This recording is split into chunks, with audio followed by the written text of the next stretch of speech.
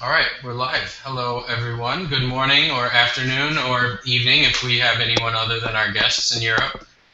We usually do, actually. You guys, it's crazy where we get people from and what time of day it is while they're signed on to our webinars. But this is episode 2 of our functional lab series here at Rebel Health Tribe. We're going to be talking about gut health today. And it's going to be really interesting. We've got an awesome presentation put together for you and 2 guests this time, and we'll do some Q&A after the presentation. First, I'd like to introduce our guests. You might be familiar with Graham. He's been on a podcast and a couple of webinars and things with us before. Graham Jones, clinical physiologist, provides practitioner support for Nordic Laboratories, who the test we're going to cover today comes from Nordic Laboratories. Graham ran one of the largest private health screening hospital departments in the UK and has worked with many of London's leading doctors, surgeons, and functional medicine specialists. He lives now and works in Sweden with a range of practitioners, clients, and athletes all over Europe and the United States. He's also contributed a couple articles on our site, which you might have seen. And then new for you guys today is Umaro Cadogan, a functional medicine and nutrition specialist from Denmark and part of the Nordic Laboratories lecturing team as well. He's a consultant for numerous health companies and the Institute for Functional Medicine in the US, where he was one of several scientific editors of the textbook of functional medicine. He's also affiliated with the University of Western States as adjunct professor on their master's degree in nutrition and functional medicine, where he's helped develop the curriculum alongside teaching. So thank both of you guys for being here today. Thank you. Thank you.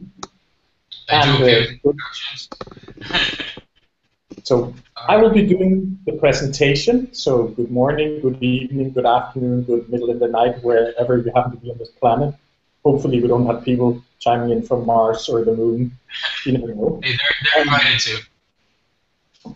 But let's see if we can get this going. So I will share my screen because what I'm going to do is I'm literally going to draw my way through intestinal permeability and the testing. So I brought my digitizer. If you haven't experienced me lecture before, you're in for a treat. So I'm going to draw and tell you, and we'll throw in some graphics. So the topic of today, of course, is intestinal permeability. And what is that?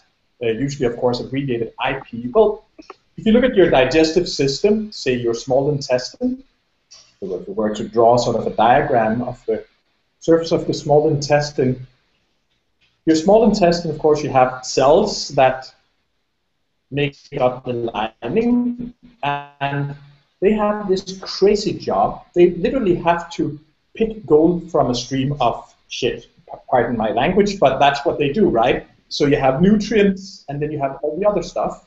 And, of course, you want the nutrients to be absorbed. So through the cells, you're going to pick up things like minerals, vitamins, trace elements, fatty acids, all these nutrients you want, they're absorbed throughout the cells or, paracellularly, so through the cell, intracellularly, so you can get them into the bloodstream.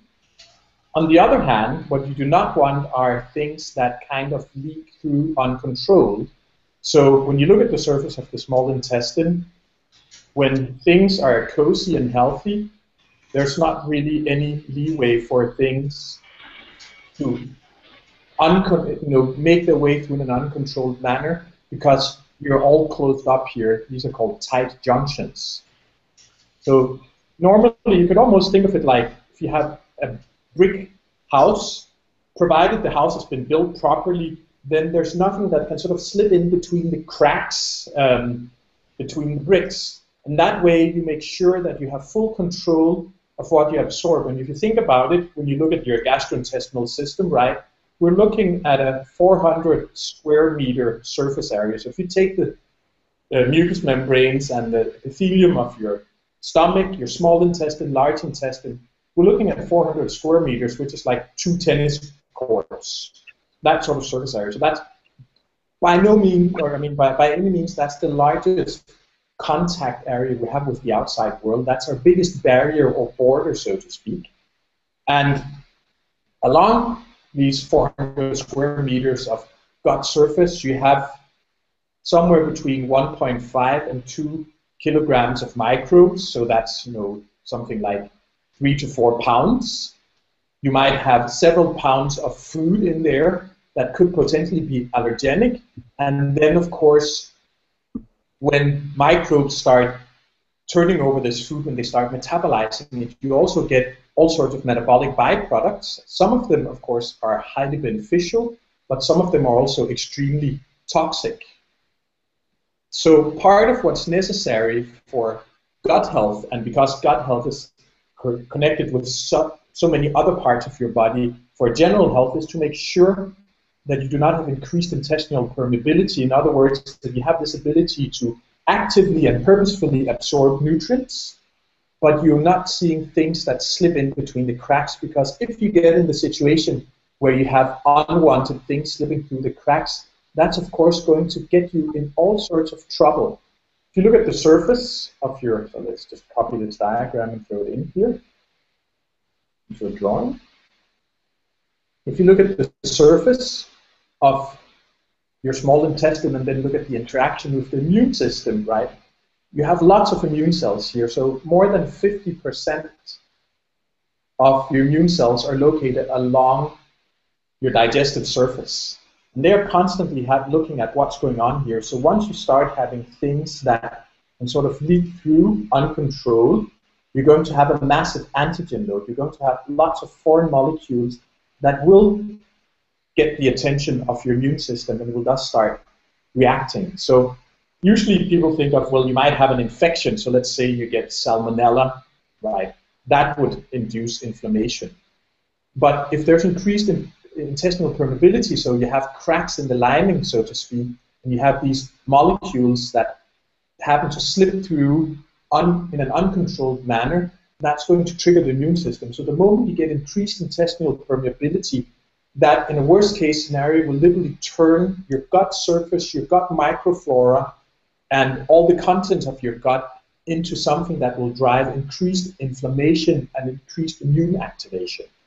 Even though the things might be benign on their own, but the moment you can't control that area and you can't really sort of separate between external and internal, that's going to cause inflammation of some sort, which of course might initially start in your gut, but as we all know, once you have gut inflammation, with time that can easily become a systemic issue. So, and once you get a systemic issue of inflammation, chronic, sort of low-grade systemic, unspecific inflammation, that can lead to all sorts of problems. So you can think of more or less any sort of disease or health problem we know of, and chronic inflammation is usually part of that. Therefore, making sure that you maintain intestinal structure and you do not get increased permeability is of utmost importance. And of course, there are all sorts of things that can cause increased permeability. So what sort of things might actually start causing damage to the surface of your stomach or small intestine, leading eventually to increased permeability, and then you have this scenario with uncontrolled immunogenic substances that will sort of pass through into through the gut surface and trigger your immune system. So we know that stress will actually do it. So if you're very stressed, that on its own can increase intestinal permeability. That it's not just mental stress, but actually physical stress seems to do it as well. So if you look at people who do some of these extreme endurance events like an Ironman, a triathlon, a marathon, do a stage of the Tour de France or the Vuelta a España, Giro d'Italia, that on its own will usually double intestinal permeability. In other words, the physical stress of doing something like that, that's where you're looking at exercise and physical activity way beyond what's necessary for health, causes enough physiological and neurological stress that you'll actually get increased permeability. So all of a sudden, so you have stuff that leaks through from your gut, and you get immune activation, and also some of these things you absorb, of course, might cause all sorts of other metabolic disturbances on their own. But of course, stress is far from the only thing. Sleep deprivation, too much alcohol, non-steroidal anti-inflammatory drugs can do it. Infections, of course, dysbiosis. So one thing is an outright infection like Salmonella or Campylobacter, but also dysbiosis where you get these alterations in gut microflora that aren't quite bad enough to be seen, look like a real infection, but they're still way different than normal. So that will do it. Of course, if you just eat like a high junk food diet, that on its own can do it as well. Or if you eat lots of overcooked, over-processed foods, that will do damage as well. And if you sort of eat a pro-inflammatory diet, of course, a lot of these things overlap. So all these things can trigger increased intestinal permeability. Also, lack of certain nutrients, nutrient deficiencies. So we know there are several nutrients that are really important for the gut surface. Zinc, of course, vitamin A is important. Several of the B vitamins are quite important. L-glutamine, highly important as well.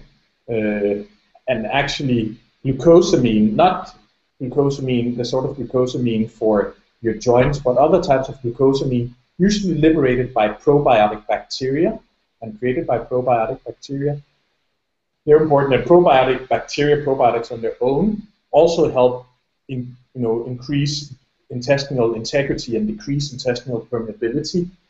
A lack of omega-3 fatty acids also seems to cause problems as well. So there are plenty of nutrients that are really important for the gut surface as well. And of course, prebiotics, as long as you don't have small intestinal overgrowth of bacteria, also generally seems to enhance intestinal integrity and therefore lower intestinal permeability. And of course, once you get to the point, if you have increased intestinal permeability, so if that goes up, then you have the problem with inflammation locally and systemically, which then leads to all sorts of issues. And local inflammation, of course, will translate into gut problems, but systemically, of course, we are looking at so many things. We're looking at autoimmunity, atopic disease, neurological and psychiatrical health. We're looking at problems with insulin sensitivity and blood sugar regulation, increased fat deposition, increased sympathetic drive, so a higher stress response as well, right? So systemically, once you get to that point, the cat's out of the box. Now, of course, the question is, how in the world do you measure intestinal permeability? How do you get an idea whether the scenario looks like this, where you have proper closed tight junctions so nothing can get through, right? Except, of course, what you absorb through the cells, or if you have a scenario where, due to various reasons, you have things leak through outside your control. And so one way to do that is to have people ingest things that normally are not absorbed, and then test their urine and see. So things like, we'll get into more detail, but things like cellobiose, which is a disaccharide that you're normally not able to digest and normally won't absorb. So if you give people cellobiose, and it seems to turn up in urine, which it normally won't, then the only way that can happen is because the cellobiose was absorbed outside your own control and got into your bloodstream and into your body. And then, of course, you try to get rid of it by excreting it through urine. So literally one way to test whether there's increased intestinal permeability is to have people do a urine sample about 8 hours after you give them all these tracer molecules that normally will not be absorbed, and then see if any of those turn up in urine. And if they do turn up in urine, then that's a clear indication that there is a problem with intestinal permeability. So that's really that's the basic way to do it. And so with the Nordic Labs IPA test, so as was said initially, right, we have Nordic laboratories that are an outfit that do all these functional medicine tests, and I do a lot of lecturing for them. They have a test, and so really what we do is, and the easiest way is actually to grab a test result, then I'll talk you through it, what happens and what the different markers mean and how they relate to all this physiology. 5 different markers are given. So mannitol is given to look for absorption capacity. The mannitol is a carbohydrate, a sugar, that is actually absorbed on purpose through cells in the small intestine. So the only of these markers you really want coming out in large amounts is mannitol. If you give people mannitol in a pre-testing, then you want lots of it to come out in urine because that's active absorption and it's wanted active absorption. So looking at the amount of mannitol will help you look at whether when you get into the small intestine, whether your ability to absorb nutrients is okay or impaired. If mannitol levels are high in urine, when you take a urine sample 8 hours after drinking the tracer molecules, good. If it's low, then you have a problem because then you actually know there's sufficient damage in your small intestine, inflammation or cellular damage, that you're incapable of absorbing things actively that you want. So, so for starters, when you look at a test result, and when you look at mannitol, that will actually show you whether people have normal absorption capacity or not. And of course, if you get sufficient damage to the small intestine, then your ability to absorb nutrients will be impaired. And then you're in sort of a double trouble situation. In fact, now you're not able to pick any of the gold, you're just getting all the crap, right? Now, the second thing that's measured in the test is cellobiose, which isn't measured in that many other of the IPA tests out there. And there are a couple of neat little things about cellobiose. So cellobiose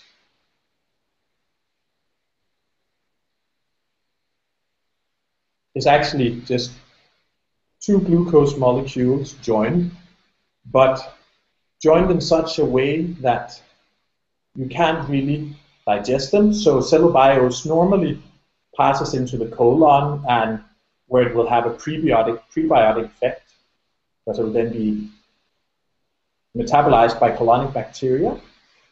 But being a relatively small molecule, right, we're looking at a disaccharide, a double sugar. What you will find is that sometimes when you have these surface cells in the small intestine, if they're damaged from, say, inflammation or other causes, what you might get is also that you get transcellular absorption outside control.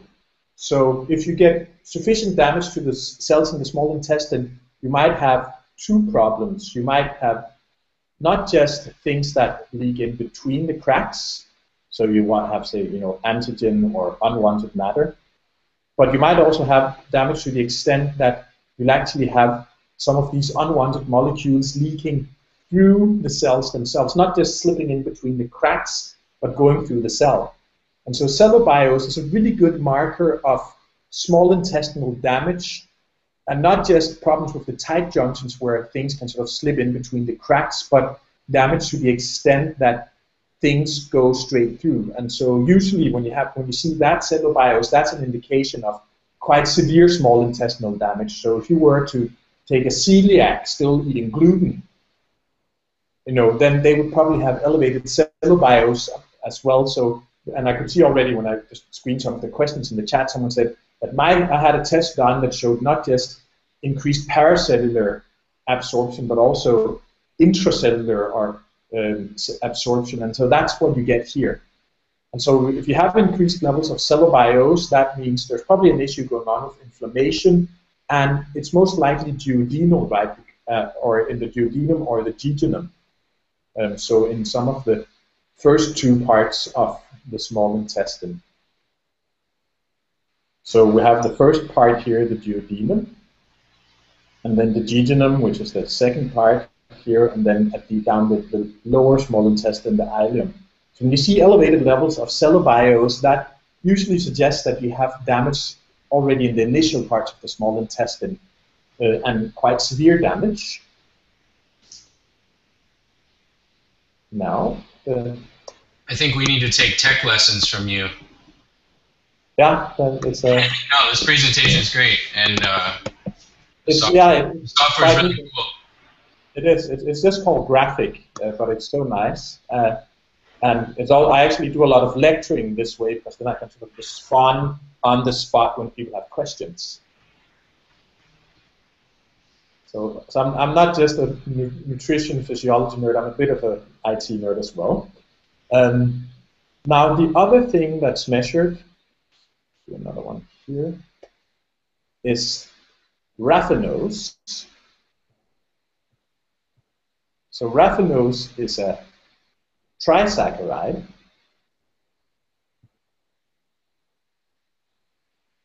So it's a triple sugar. And again, raffinose usually is not absorbed. So if your epithelial junctions are tight, raffinose cannot make its way through. But if you have increased permeability, then, and here we're looking at the paracellular, so in between the cells, then raffinose levels go up. So the neat thing about the Nordic IPA is, back to the test result again, is that you can actually look at different kinds of permeability. So you can look at the mannitol level to see if your absorption is impaired. You can look at cellobiose, which tells you whether there's damage to the small intestine to the extent that things are not just leaking in between cells, they're actually also going through cells, and usually due to inflammation or severe destruction. And then raffinose, which, if there are high levels of raffinose compared to mannitol, suggests that there's also an excessive absorption and a lot of paracellular absorption. And then you get other markers which is quite neat, because you also, when you do with the IPA test from Nordic, you're also given a bit of lactose. Of course, people have to be aware of that. If they're lactose intolerant and they want to do the test, they might have to suffer for a day or two the symptoms of lactose. And so, and again, usually you shouldn't be able to recover lactose. But if you do recover lactose, then you also know that there's an issue with lactose intolerance, either primary or secondary. So that tells you, and then sucrose, and this one's interesting. So that's table sugar, right? So sucrose, of course, normally, good old table sugar. So we have glucose bound to glucose. And that's usually digested quite quickly. So usually sucrose, within a short time, is split into two separate glucose molecules that are then absorbed quickly in the upper small intestine.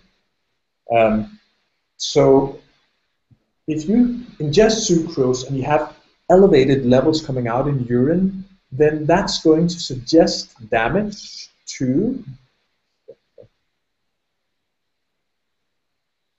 either you actually have increased stomach permeability, because, right, remember, sucrose is going to be digested in your duodenum. So you can actually not only look at gut permeability in this test, but also gastric permeability. So if you have high sucrose levels, then you know that your stomach itself also, there's some sort of inflammation and increased permeability due to Helicobacter pylori or NSAIDs or other things that will not just do damage to your small intestine or large intestine, but potentially also to your stomach. Or it might also indicate damage to the duodenum, so the first part. So if you have high sucrose levels and you also have high levels of cellobiose, then you might also have an issue with damage already in the duodenum. And so here again, this it's not going to tell you whether sucrose is a problem in terms of blood sugar regulation or bloating, but it will tell you that if you eat sucrose and get a bit of table sugar and it actually comes out in urine undigested, then you must have absorbed it at the very top of your digestive tract, either your stomach or your small intestine. And so therefore, the test also gives you a marker for gastric permeability. The right diagram here. So as you can see, if sucrose is high, or if you have sucrose intolerance as a second, as a secondary problem to inflammation in the small intestine. So the sucrose will show you two things. When you look at it compared to the raffinose, it will tell you whether there's a problem with sucrose intolerance, and then if you look at the amounts on their own, then it will tell you about gastric absorption and gastric permeability. So actually, this test helps you target if there are issues in not just the small intestine with increased permeability, but also in the stomach itself. And so I find that really interesting because it can help me, when I use it clinically, it can help me target and tailor treatment much more effectively. And also, of course, if you detect intestinal permeability, you're still going, or gastric permeability, you're still going to have to find out why, what's causing it. And so if you get any markers of gastric permeability, of course, the first thing I think of is Helicobacter. And people might not have stomach ulcers. So Helicobacter, remember, if you look at the sort of, if you were to do like a continuum of from good to bad with Helicobacter, then over here, in some instances, Helicobacter might actually be good. So in some people, it seems to attenuate allergies and atopic disease. And then over here, you have a stomach ulcer or a duodenal ulcer if it's really bad. But in between here, you can have gastric upset or gastric dysfunction, increased gastric permeability, either excess stomach acid or low stomach acid. So whenever I get these tests where I see that there's something with gastric permeability, I always go back and check if people have Helicobacter pylori, and then I'll treat it if they have symptoms and it's there and the gastric permeability is increased. But if you find Helicobacter pylori in someone who has no symptoms and who does not have signs of increased gastric permeability, so if you find someone with a test result, not like this one, but let's say this patient we found Helicobacter pylori, but the reading was down here, then I still probably wouldn't treat it. So, so when you start looking at it's 5 tracers that are given, and when you look at the interplay between them, you actually get this really nice matrix for determining what sort of problems might be going on. You still have to, again, then find the causes, but you can sit down with the results and then you can look at this matrix and get a much more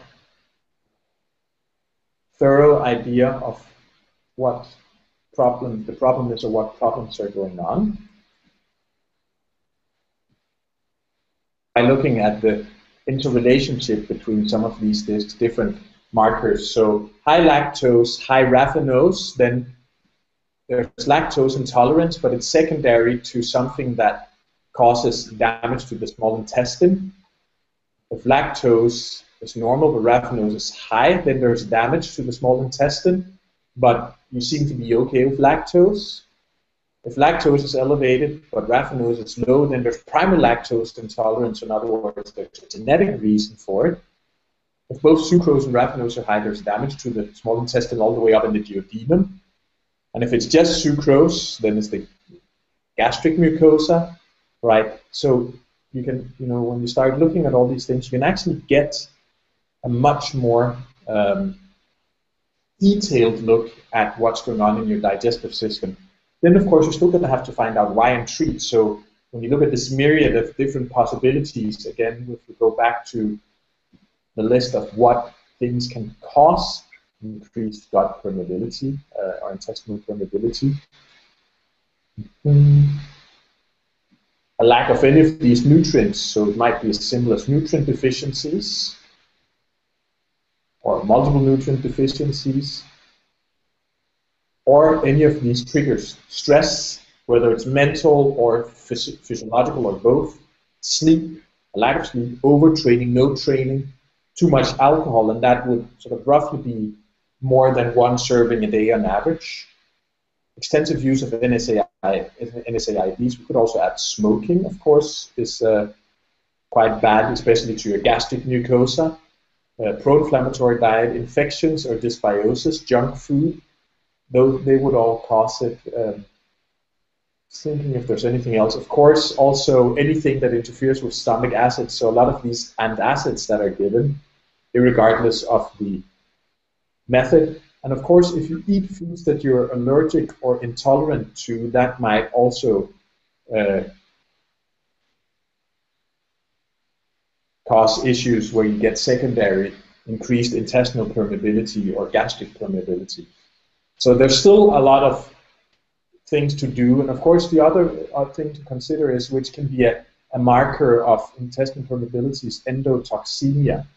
So if you can see that you find elevated levels of endotoxin in a blood sample or urine test, then you most likely have increased gut permeability as well. But it might still be nice to find out why, or and find the specific reasons and do something. And of course, also here when we're looking at gut permeability and endotoxemia, remember that at least for some people, saturated fat seems to cause issues as well. Not everyone. So, as an example, this client whose test result I showed you, that's an old one we looked at, but I had a session with him today. So this client has some sort of inflammatory bowel disease. At the time, it hadn't been determined whether that was Crohn's or colitis.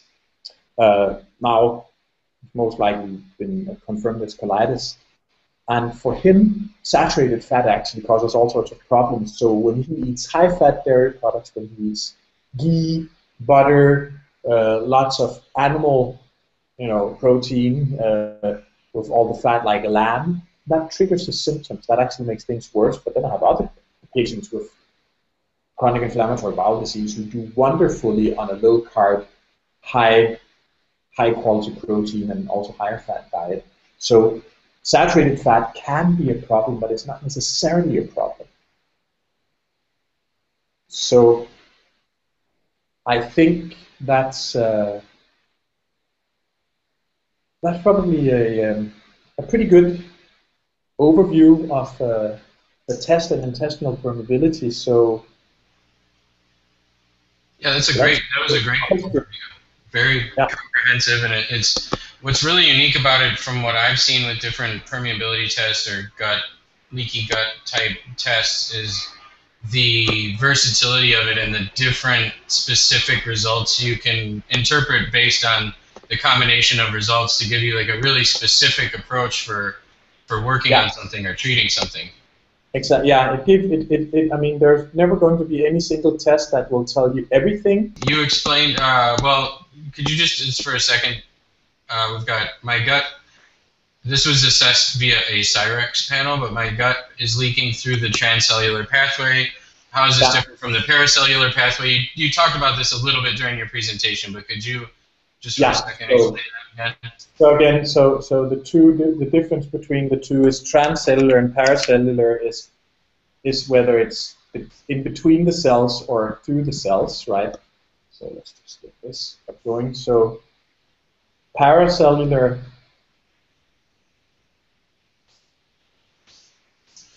is where you actually have problems with the tight junctions. So you have things that are leaking in between cells in the surface of the small intestine or potentially your stomach as well.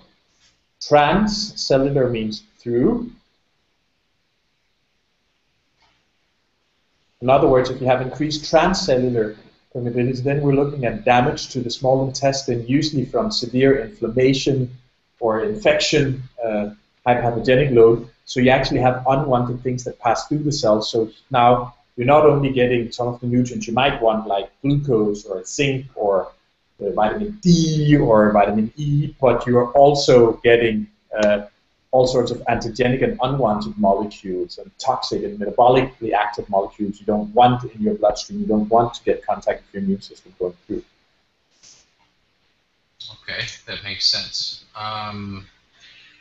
Would severe candida or yeast or really any dysbiotic infection of organisms that consume sugar potentially alter the results of the test that you're aware of? Oh, he popped up. Graham, do you know that? Oh, wait, you are. Okay.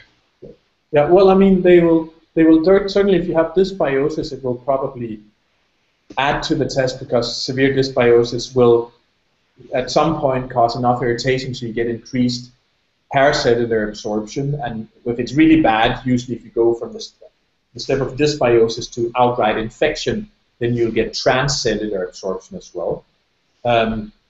I'd say the other thing to consider with when you're looking at dysbiosis, also small, upper small intestinal bacterial overgrowth, you might sometimes get what we could call false negatives. So let's say you have a test like this where there's no sign of a problem of lactose and no problem of a sign with sucrose when you're looking at pure digestion.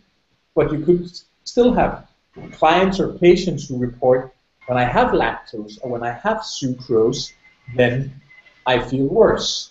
And so that would be because you can have things that happen before absorption. So, if you have the digestive tract here, and we have some lactose, of course, if you have dysbiosis where the dysbiotic microorganisms gobble up lactose and that makes them more active, so they get worse, then you might not have lactose leaking through on the test, but you would still get problems of lactose, not because it's there's something with intestinal permeability, but simply because it's been gobbled up by dysbiotic gut microbes. And the same thing for sucrose. You have people who, when you do the test, the markers for sucrose, both gastric permeability and sucrose intolerance, look perfectly normal, but they will still report when they have table sugar and sucrose from any source, they still get a lot of bloating and distension. Not because it's being absorbed or necessarily because of intestinal permeability, but because the gut microbes that will metabolize it way before it touches the surface of your small intestine or might manage to sort of leak through. That also makes total sense. Thank you for that. Bob says, what intestinal permeability test would you recommend for diabetics, like for type 1? I don't know if there's enough sugar in this test to actually cause a problem for diabetics. Is that a concern? I wouldn't be worried because the amounts are really small. And also remember what's going through here is sucrose, so it's actually unmetabolized, table sugar. So it's not. The amounts are really small, so that's not going to get you in trouble. So you can, if you're diabetic, you can do it. It's not going to give you massive reactive hypoglycemia or hyperglycemia because the amounts are so small anyway. That makes sense. Can transcellular leakage be healed? Yes, it can, but you're going to have to go back to you're going to have to find out what's causing the transcellular leakage. So if you have, when you usually look at the epithelium, if we were to draw it sort of more realistic lifelike, then you have the microvilli, so they look kind of like this when everything is fine, but then when you have damage, you get flattened microvilli, and you also get, so then you're going to have to find out why is this happening, why is the damage so extensive, you have nutrients going through, so that could be due to dysbiosis. It could be due to gluten, if you have undiagnosed gluten intolerance of some form, whether it's celiac disease or not. It could be due to alcohol, an excess of alcohol, of course. It could be due to NSAIDs. In a worst case scenario, they're not just going to cause paracellular but also transcellular problems, or of course an outright infection. So first of all, you're going to have to do some problem solving and see if there's anything going on causing extensive damage. And then all the things we talk about for gut healing would be good. So zinc, carnosine, L-glutamine would be good. Vitamin A would be good. Probiotics would be good. Aloe vera, bone broth would be good as well. So even for when you have transcellular, first of all, of course, what I also call transcellular is chemotherapy. If you're on chemotherapy or radiotherapy as well, where you get really extensive damage to the surface of the small intestine. So find out what the triggers are, and then of course go as aggressively as you need to with the healing protocol to get there. So it's certainly possible, and of course you do the same thing if it's paracellular. You'd also look for all these causes, but usually paracellular absorption happens before transcellular. You need it's not 100% precise, but you can roughly say that you will have, when you have transcellular absorption, then you have a greater degree of damage and more inflammation than if it's just paracellular. Right, Denise, I hope that answers your question. We've got, who should take this test, those with symptoms or everyone? Personally, I don't have anyone that doesn't have symptoms do lab testing, but I mean, unless there's something they want to optimize, or like they run a test and they see, oh, I'm super deficient in this or that or whatever, but generally people aren't running labs and investigating their health too much when they feel great. No, and I'd agree. And also, I mean, my experience is that if you run labs, you'll probably find some things that are off, even if people don't have symptoms or pathology. And then it's really a question: do you treat that?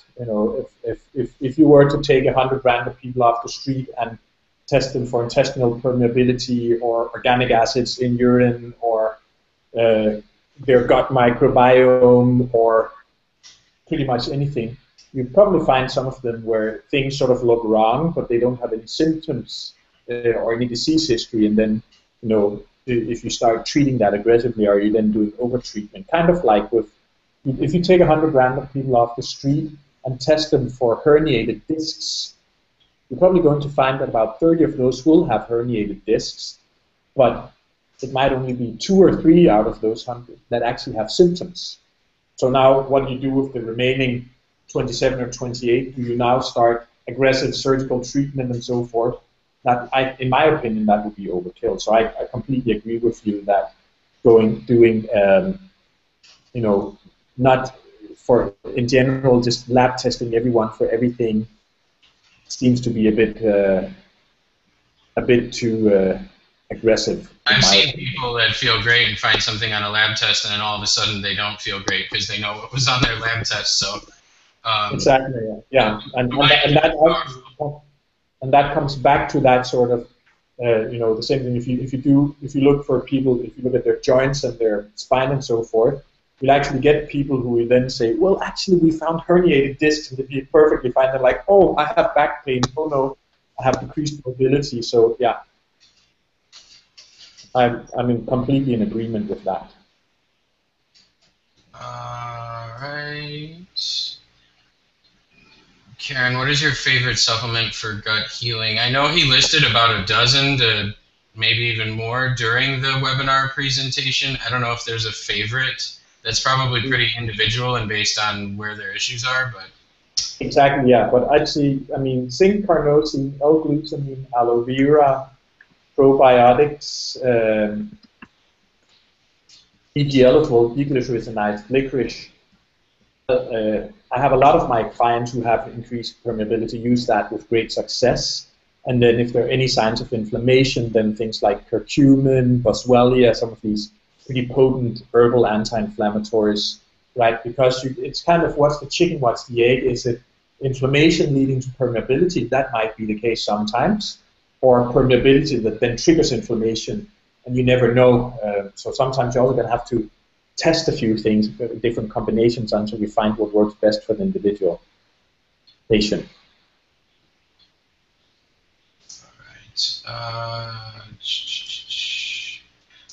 I don't fully understand this question, so I'm just going to read it exactly how it was written.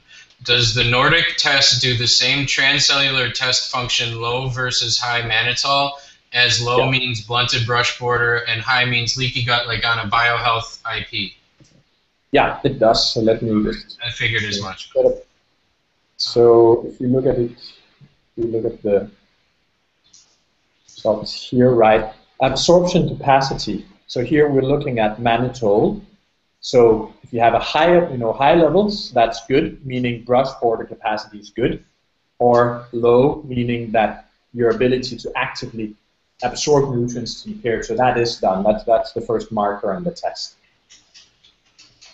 That's what I thought. I just wanted to have you answer it. This will be available as a recording for those who are asking. There's a functional lab series section on the member dashboard on the site. When you're logged in as a free or premium member, it will go in there. So you don't have to remember every single thing he's saying right now. You'll be able to watch it.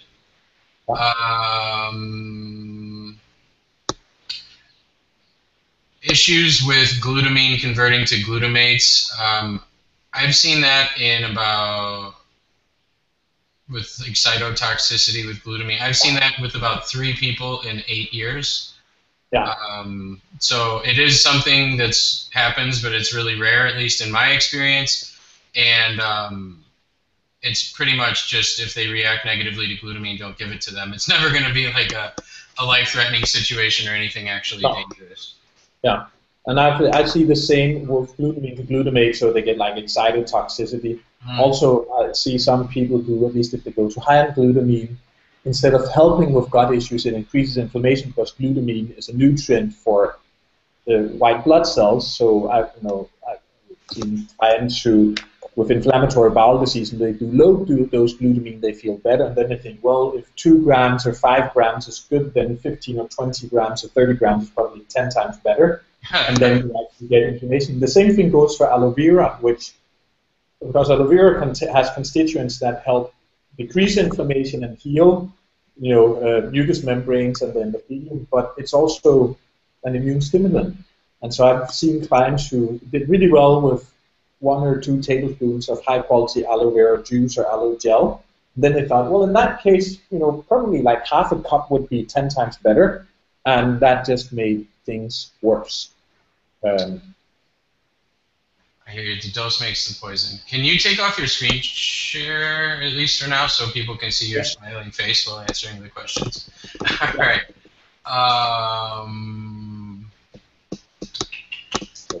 So, long story short, how concerned am I about L-glutamine converting to glutamates? Not very. There's also a question whether, with mannitol, says something about transcellular permeability.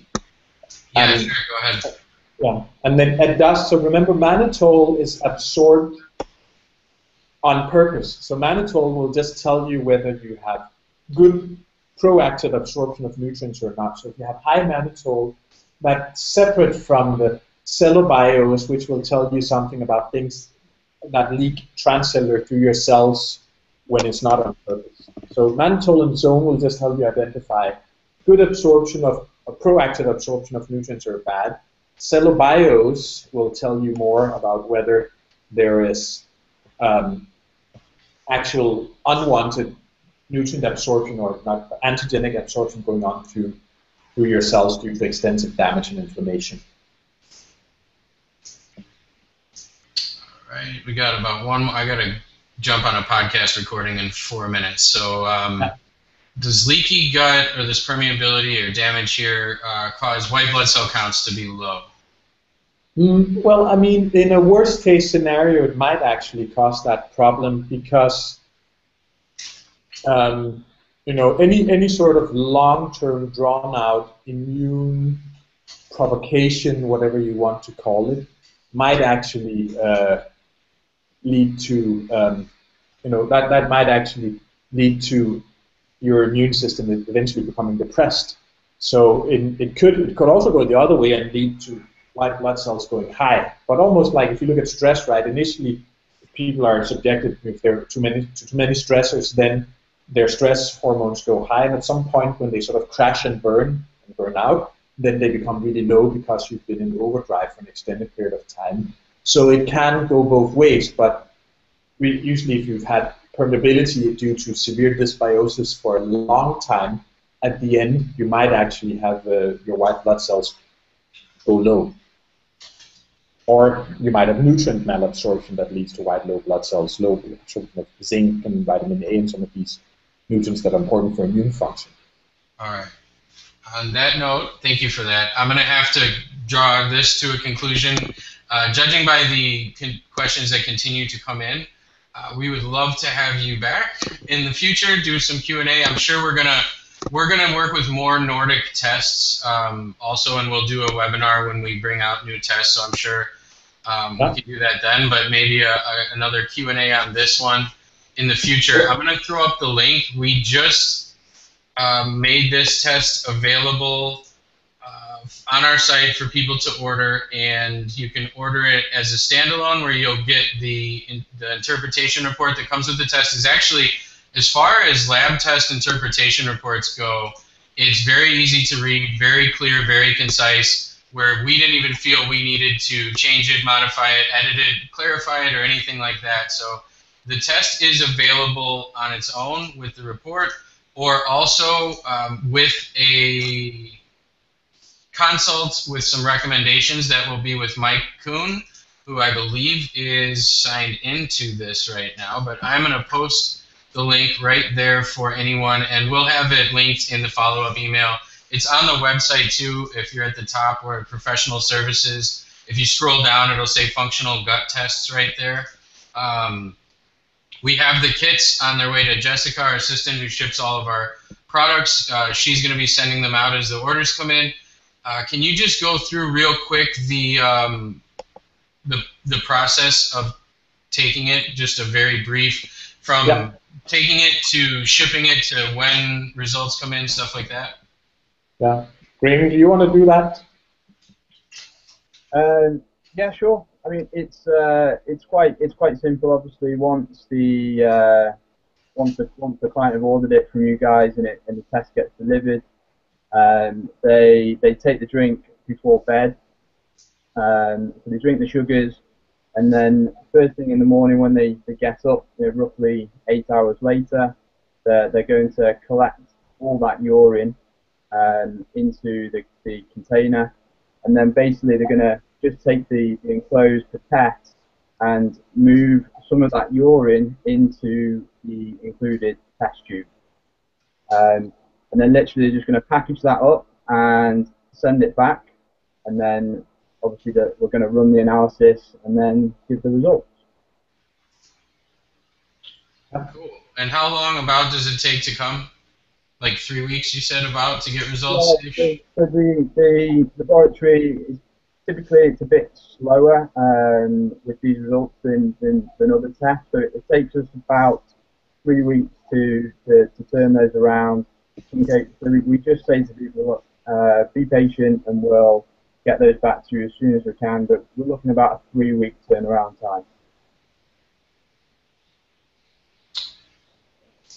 Okay, that's great. And we'll have all those details too. The page that I linked here has tons of details about the test. I have access to these guys if I need to, so we can pass along questions there. Mike's going to be helping us, and Graham is training Mike on the test, so he'll be doing the consults and recommendations end of things for people who want that. And always you can just shoot your questions to us, and we can pass them along to those who can answer. So thank you so much for that presentation. It was awesome, and now I have new software that I want. Thank you. I don't have a Mac though, so Joe would have to get it. But we need something we can draw on during presentations, because that was really great. And you're an excellent teacher, so kudos. Thank you. Thank you. Thank you. All right. Thanks, everyone. We will be back at you soon, and thanks for joining us.